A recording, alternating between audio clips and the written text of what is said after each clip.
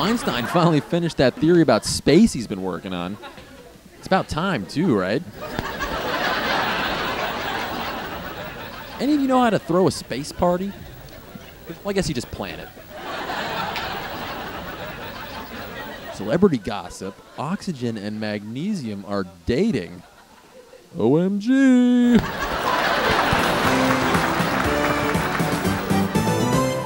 On the surface, laughter appears to be an unconscious, instantaneous reaction to something that pleases us, rather than displeases us. But laughter is actually much more complicated than that, and it has surprisingly little to do with the human sense of humor. Now, I promise for the rest of this video, I'm only gonna make science puns periodically.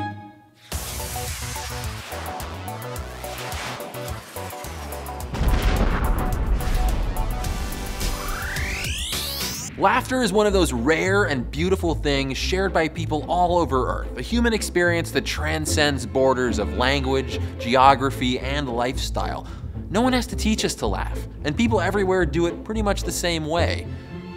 But it's also really, really strange.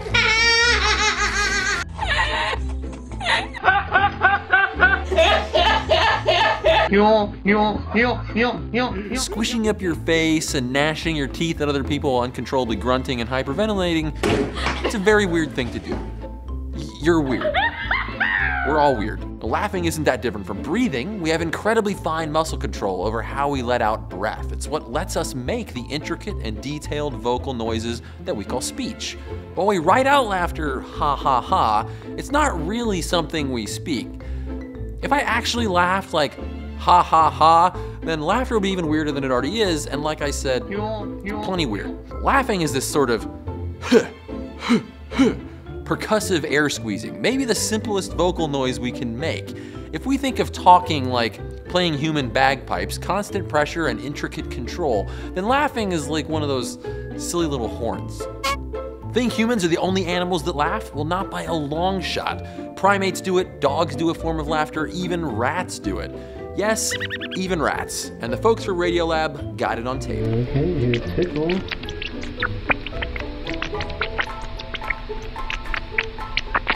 In animals, sometimes it's associated with tickling, sometimes with play, but laughing is almost always social. Same goes for us. Humans laugh for a number of reasons, but most of the time it has nothing to do with funny business. Researchers like Robert Provine have found after listening to hundreds of people laugh in social situations, less than 1 in 5 chuckles are in response to humor. And when a joke is involved, the person telling it is far more likely to be the one laughing.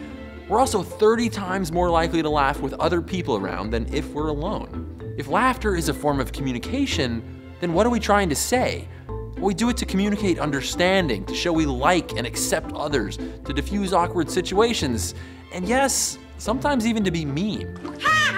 On January 30th, 1962, at a boarding school in Tanzania, 3 young girls started giggling. Their laughter spread throughout the school uncontrollably, and ultimately 95 students experienced laughing fits. One even laughed for 16 days straight.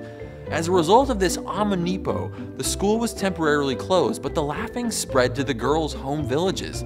Eventually, the side-splitting mystery infected hundreds of people before dying out as suddenly as it began.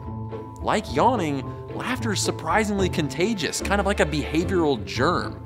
We're much more likely to catch laughter from people we know, which just goes to show how much more it is about bonding than humor. In close relationships, couples who use laughter to cope with stressful situations tend to stay together longer and report higher satisfaction.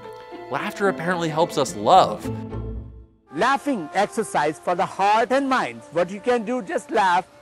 Very easy. Don't feel shy. Laughter is amazingly hard to fake, and our brains are really good at telling the difference. Listen to these clips and see if you can tell which one is real and which one is fake.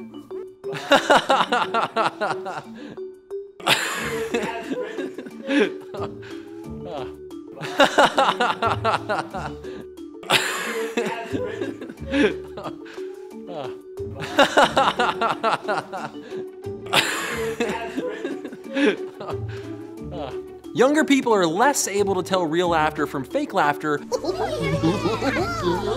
but they're more susceptible to contagious laughter, which is maybe why it's easy to make a baby do this.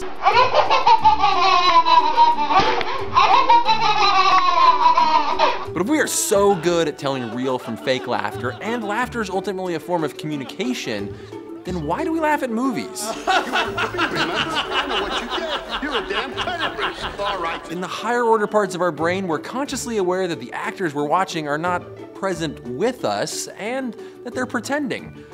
But maybe the fact that we can laugh at what we know to be fake is the ultimate case of suspending our disbelief. When we watch something on a screen, we really do believe the people are right there with us and that we know them, at least in some way.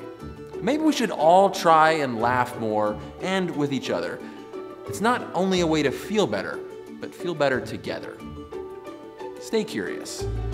They may look weird and scary, crawling out of the ground with their red, beady eyes, but this is no zombie plague. It's the rise of the periodical cicadas. Now, cicadas are nothing to be afraid of. They're not locusts. They're not gonna wipe out your crops or eat your baby. Cicada mouthparts are more like straws than jaws, specially adapted for sucking up plant juices. And that's exactly what they've been doing underground for more than a decade.